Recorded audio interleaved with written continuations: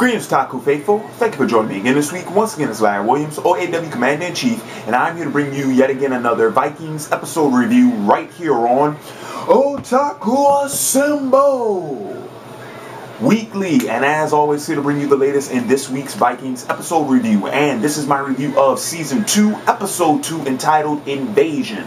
Now, general thoughts on this week's episode. All in all, I thought it was a pretty interesting episode. Granted, much slower than I had previously anticipated. Much slower episode, especially in the first half.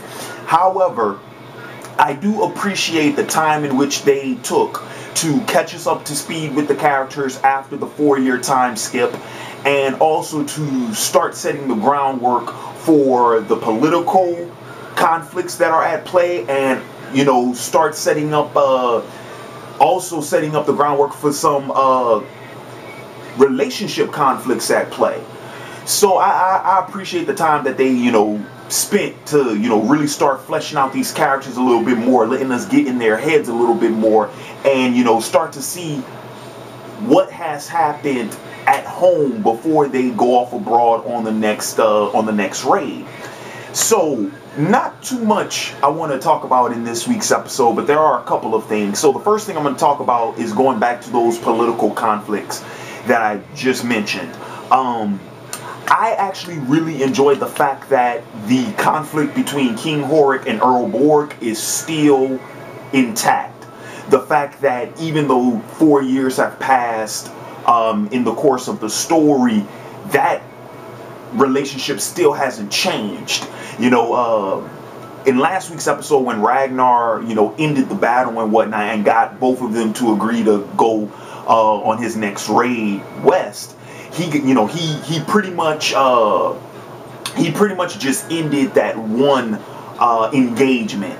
But that animosity, that hostility, is still present between those two characters, and I like excuse me, and I like that, because that was the conflict that introduced them into the series in the first place, and that was the conflict that got Ragnar and Rollo involved in the first place. And I like the fact that they decided to keep, just the idea that there is, because that's our only real measuring tool.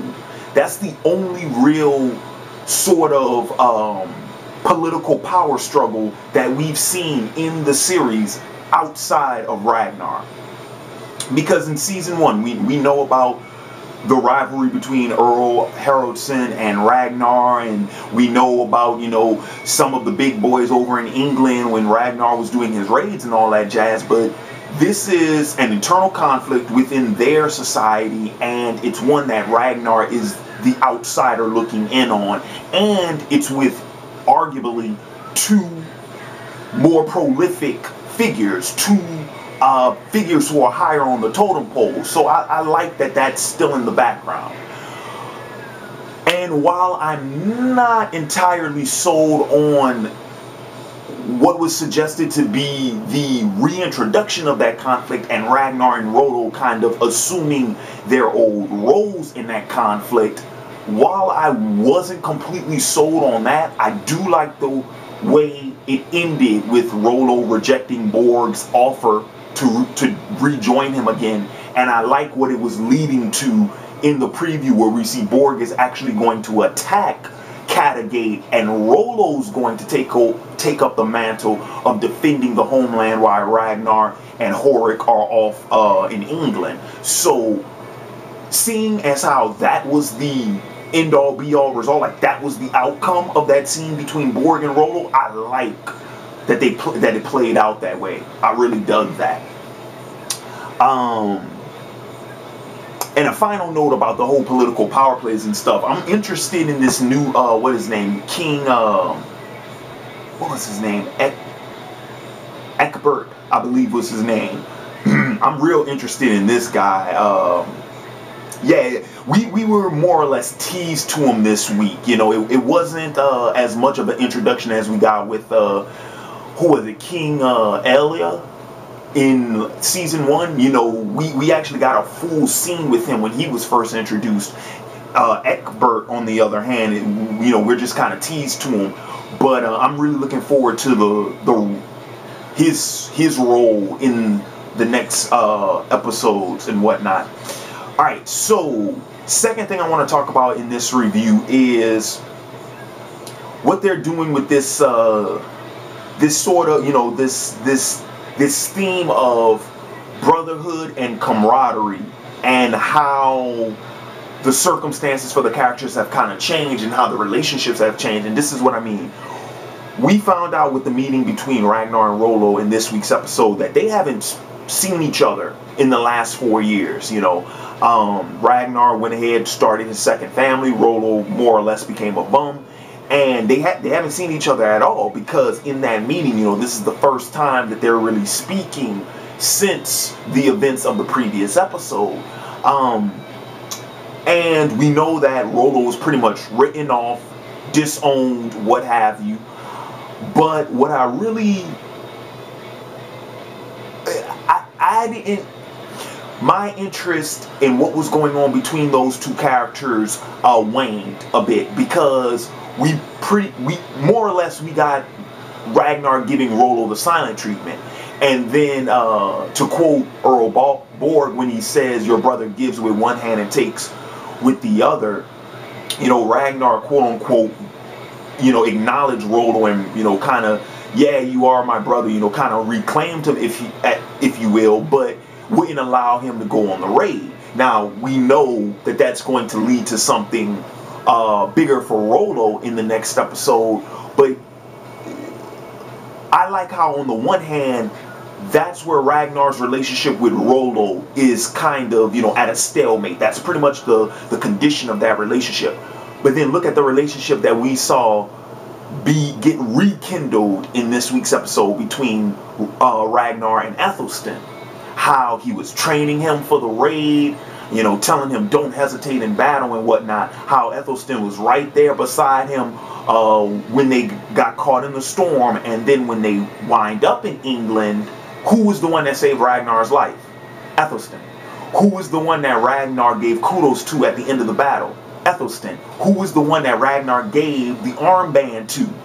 That's the sign of, male maturity and worthiness, and most importantly, camaraderie within their culture, Ethelstan.